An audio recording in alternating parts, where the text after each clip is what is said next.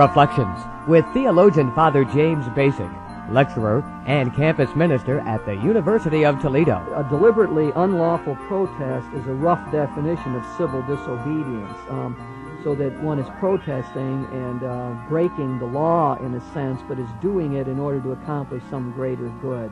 Today on Reflections, Father Bacik talks with Sister Patricia Snapp, who is an associate professor of literature at Siena Heights College. Father Bacik and Sister Snapp will discuss civil disobedience, personal and theological perspectives. And now, here is Father Bacik.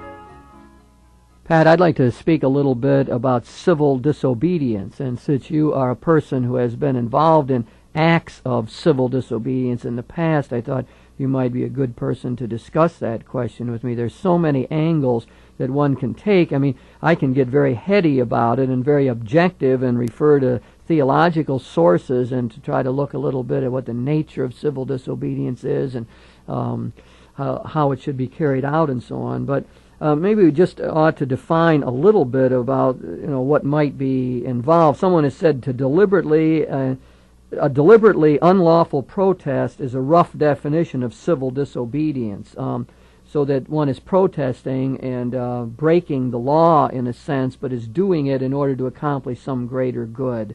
I don't know if that's enough by way of general idea of what we got in mind in civil disobedience, but maybe more concretely we've got the idea of people who break into weapons places and hammer nose cones and get jailed for this and so on. Example of that, or people who don't pay their taxes and so on.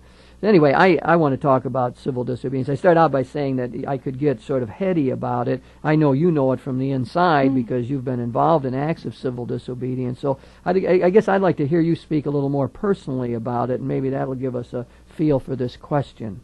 All right, I guess I'd like to distinguish a little bit more carefully between nonviolent civil disobedience and civil disobedience which might involve, banging nose cones or pouring blood on records, or in some way is going to be in fact damaging some property. I think there is an ideological distinction probably between those two forms of civil disobedience.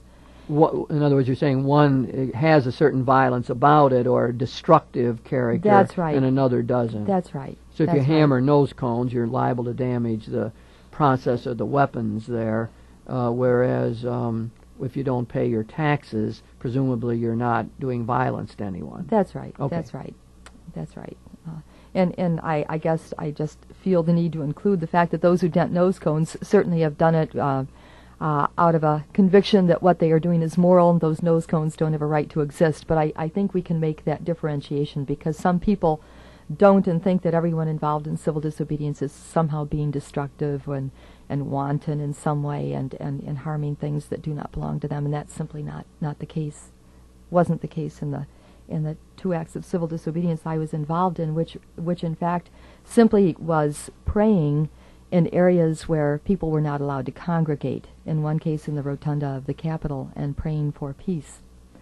In the other case? In the other case, praying on the sidewalk for peace, also in Washington, and also as a part of a larger religious community of persons from across the United States. I take it you knew that when you were doing that this was against the law. Yes. Not that praying is against the law, but praying in that place or congregating in that place. That's right. Even if you had not been praying and just been present there, you would have been subject to arrest, correct? That's right. That's right.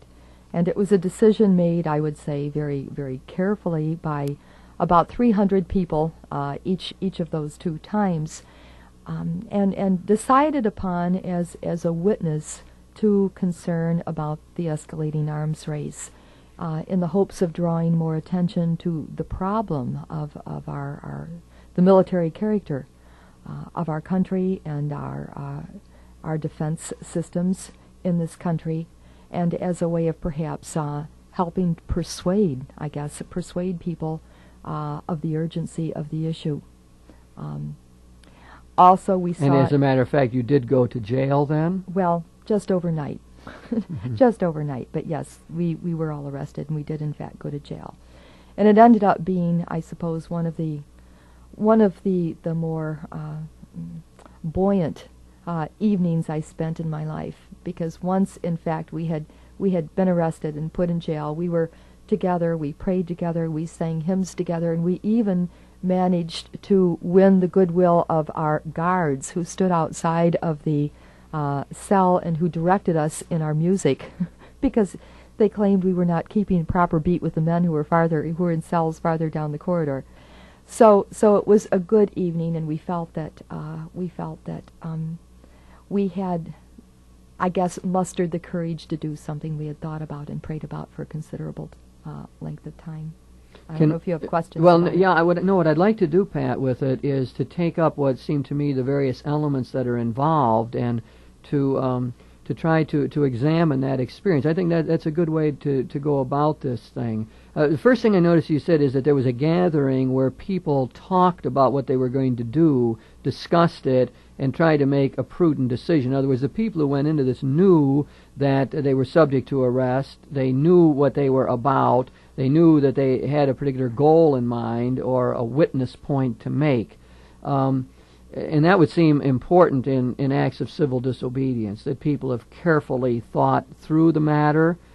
Some moralists say that it's very important that it be taken up as sort of a last resort, that you couldn't just do it in a frivolous fashion. You could say, well, we've tried other means of trying to reduce the arms race, for example. We have already written our congresspersons, or we have tried to influence our government, and it goes on, and therefore we are going to decide to escalate our opposition and to move into this civil disobedience. So there is the element of deliberation. That's right. And I notice you put it in a prayerful context, too, which I think out of a Christian framework we would like to add to it, that one ought not do this lightly, but one also ought to do it in connection with the great God, with trying to discern the will of God, because it is a serious business. We had, in fact, spent a couple of days in workshops and even in preparing for the civil disobedience itself, so that it would be done non-violently, so that we would, for instance, not even resist the police, which we came to see as an act of violence to them. If they would have to, for instance, carry all of us over to the paddy wagons or whatever, that we would be inflicting a kind of a violence upon them, because there were a lot of us, and that would have been a very tedious task for them if we simply went limp. So we were encouraged not to go willingly, to go cheerfully, to not give any opposition to those who were arresting us, but to be cooperative and friendly and speak with them about what we were doing and why we were doing it. So I would say that we were prepared for the possible consequences, but we also did it in the context of looking at the gospel and seeing what the call of the gospel was, and trying to do it in sync with the call of our God, who asks us to be peacemakers in a society that seemed bent on creating a context where violence and the ultimate, annihilating violence seemed to be becoming more and more of a possibility. Pat, I was thinking that one of the dangers of all of this is that there would be fostered a disrespect for the law. I know those who oppose civil disobedience as a tactic to improve society or overcome unjust laws and so on say that it will backfire, that it will hurt the overall feeling about the law, the importance that we are a nation under laws and we are expected to keep them and so on, and most of us expect that generally, and we all know that society runs better if the laws are kept. And so some people would say, well, what's happening here is you're undercutting respect for the law in general. Someone can say, well, you as a sister of mercy, you're out there getting put in jail. That's a bad example for your students, for example. Then they think they can break the law and smoke pot or something like that. So I think that question has to be faced when we look at the whole question of civil disobedience. Okay, and that's a good point, and I'm glad you brought that up, Jim, because I happen to have an answer. I think that we... You usually do have course. An answer to everything. Of course. I think we have a strong tendency in this culture to identify what is legal with what is moral.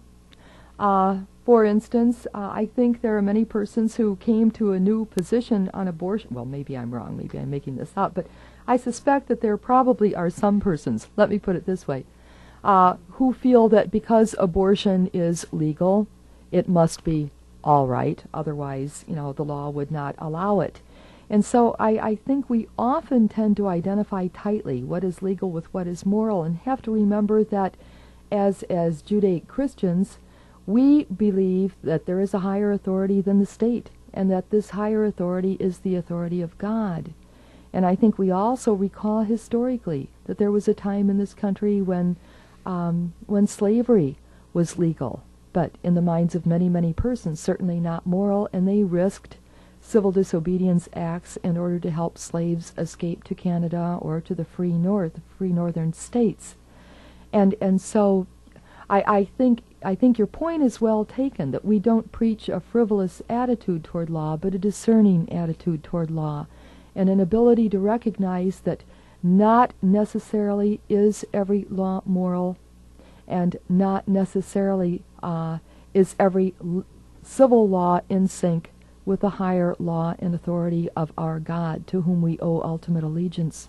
Well, you've put that in a helpful theological framework, and I think that I would have to go along with that in saying ultimately our conscience is attuned to the call of God, that it's the great God that has set the framework of the world and put the intelligibility in the world, and that it's that God that we are responsive to. In our Judeo-Christian framework, we have a call-response ethic. God speaks a word and expects His people to be faithful in responding to it. So, I mean, there's no doubt that call echoes in our own conscience. I would certainly agree with that. I also agree with your distinction between legal and moral, and that moral is the more important category in that sense. We need to be moral people, and sometimes if that takes us in opposition to the law, then so be it in a way. But that would be the higher call of conscience for sure. So, I mean, I think that you said you did have an answer. I mean, that does seem to make sense to me. Do you think, too, that people who are involved in that would have some sort of responsibility along that line to make it clear that they have respect for the law, that this isn't done, the framework we put it in, that there's a higher law, but that doesn't mean that there's no respect given to the civil law. That's right. That the civil law remains important, it seems to me. That the society runs better this way. We need it, and we don't want to foster disrespect for it. That's right. We certainly don't, and that's why also in the two demonstrations I was a part of, we were very careful, for instance, about the sorts of signs that we carried.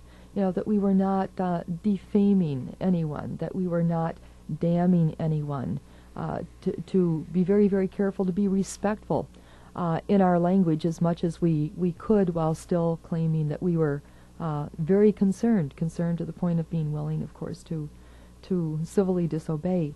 But there was an effort to demonstrate, I think, respect for the law. For instance, the local authorities had been told that we were going to do this. The police knew it, and they were ready, and in fact they were waiting with their paddy wagons and their buses.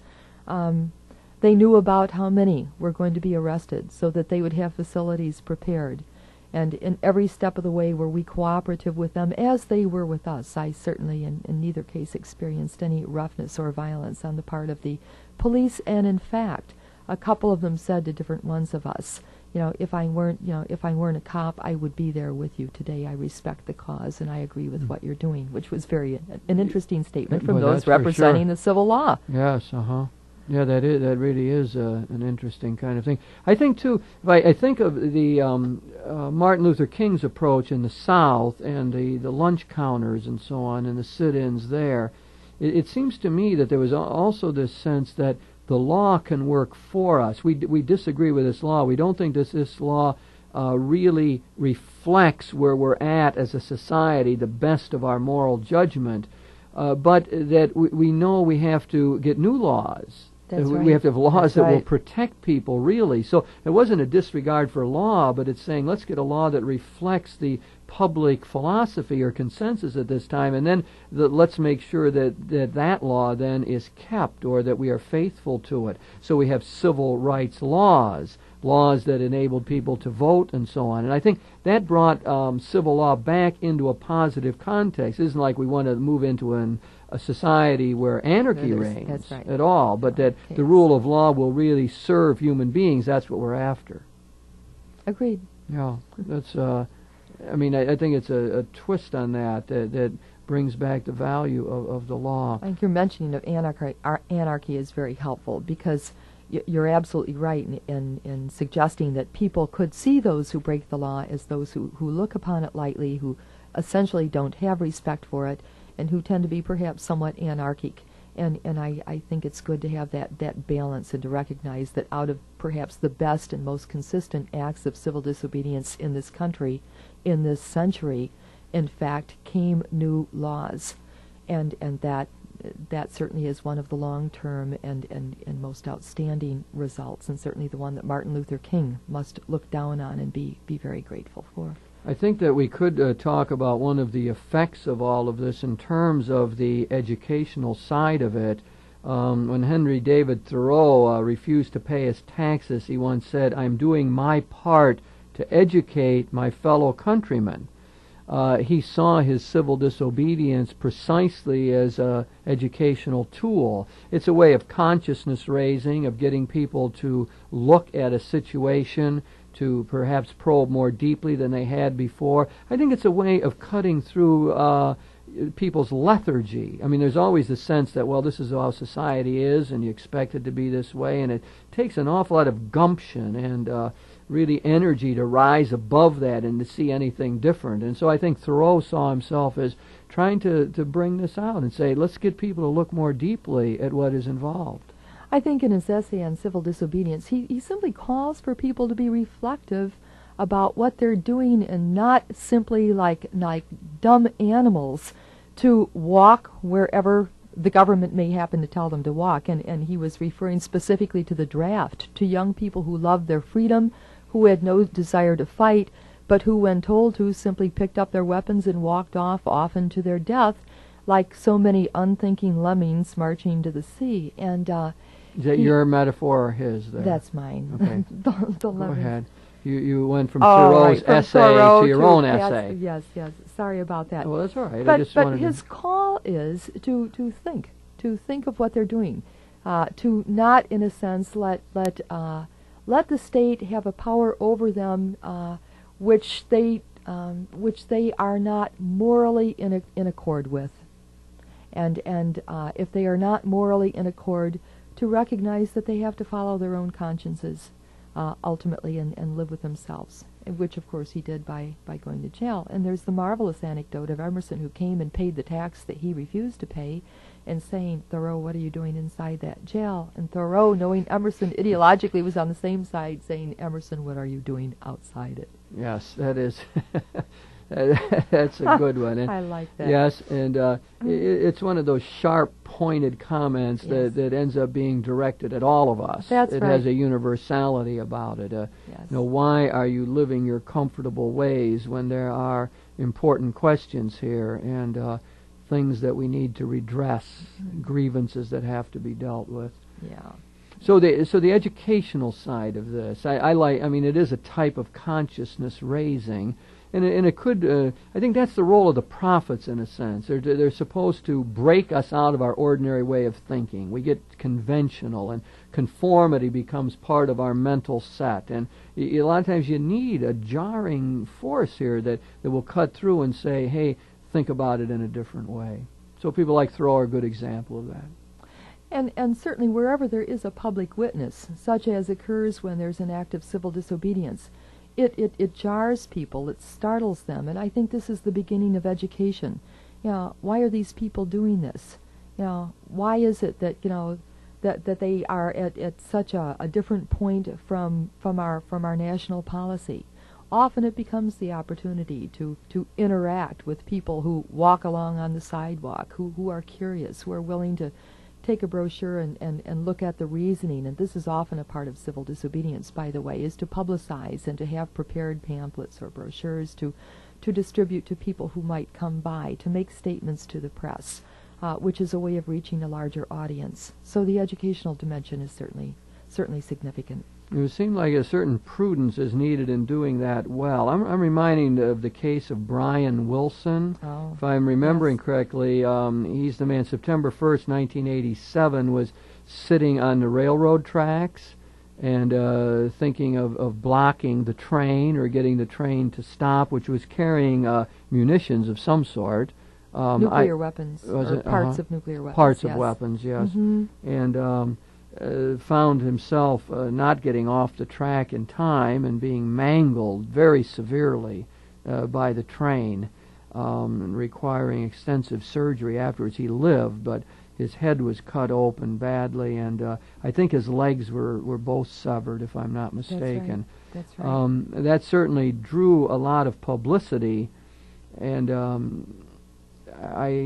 I don't know why I raised it, except it is an act of civil disobedience to be sitting on the track. That's right. I wonder what sort of witness that ended up making with people, whether people could see the point of it, or did they end up thinking, well, this was foolishness, or what? That might depend on which people you would talk to. I suspect there are some who see him as a quasi-martyr for the cause of turning around the arms race.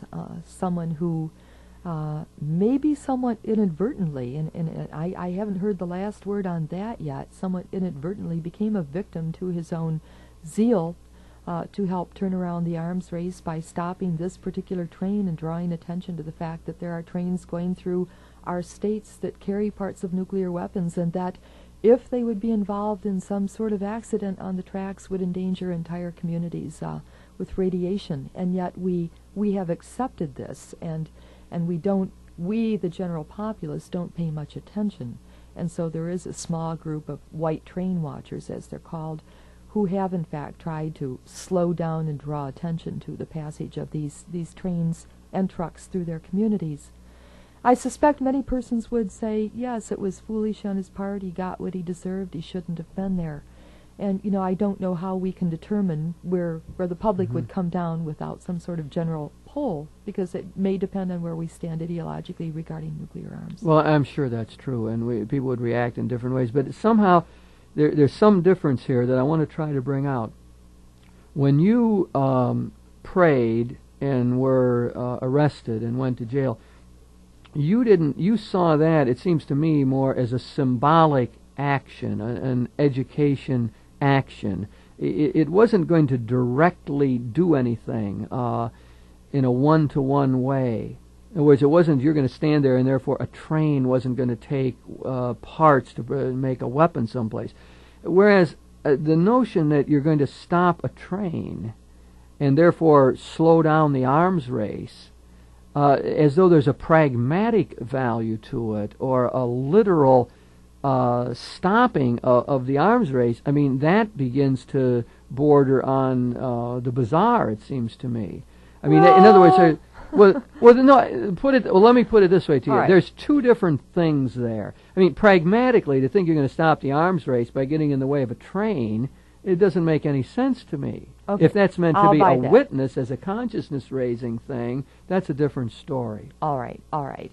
And my hunch is certainly that was the intent, probably, and one, of course, could lead to the other. But if indeed the train had stopped, it no doubt would have been newsworthy, and it certainly would have aroused, as I'm sure happened, the community to the fact that these very, very dangerous trains carrying these weapons of destruction are going through our community. We are tolerating their transportation of these lethal weapons, these dangerous lethal weapons, through our community. And perhaps the community would have said, we don't want this. We don't want them coming through our particular city or community or whatever it might be. Still, though, I mean, the notion that this is going to, the stopping of a train is going to slow down the arms race or something, I mean, that doesn't make sense to me. As a symbolic action, it makes sense. It seems to me that's the value of getting together and praying ahead of time and thinking about what you're going to do. Yes. That ought to become clear. That it ought to be clear whether you're doing a symbolic action or whether you're doing some action that is politically effective. If you write your congressperson and say, I'm against the arms race, you expect them not to vote or to vote against this MX missile, and then maybe we won't build it. You Jim, know, I that's think that's the pragmatic. two often overlap, though. For instance, think of the demonstrations during the Vietnam era against the war. In a sense, it was a symbolic witness to opposition, but ultimately affected a whole lot of people in Washington's votes, and turned around and attitudes. Well, and ultimately meant well, that the people we that pulled out. would be demonstrating, though, ought to understand that that's a symbolic action that is designed to have some sort of other pragmatic effect. I mean, it's just very different than thinking you're going to stop a train and that's going to slow down the arms race. I think don't see the distinction quite as clearly as you do, but I Well- won't argue with you any longer. Well, okay, we'll leave that go. And let me take up one more side of this thing then. All right. And that is that there is a power in civil disobedience. There's a persuasive power. Yes. It works. I think maybe I'm on the same point. I mean, Gandhi made his Salt March work so that he was able to free the whole country of India. Martin Luther King made it work. There is a pragmatic value, but it's not direct. It has the power to get the body politic thinking in a different way, eventually to influence votes. So what Martin Luther King did, he got civil rights legislation. That's what happened. Yes. In other words, I'm trying to point out where the persuasive power of this civil disobedience is. All right. I think it's back in the education and then eventually in the being able to get people to respond. Are you want to respond to that or not? I guess I'm still just mildly confused. I guess I see all of them as interlocked. The symbolic action, which I think always is done out of a desire for the change, which is the ultimate, the systemic change. All right? I'm going to give you the last word. You got 10 seconds. Oh, 10 seconds. So as far as what was his name goes, I think it was perhaps a bit foolhardy, but certainly an act of courage and conscience. Good. Thank you, Pat.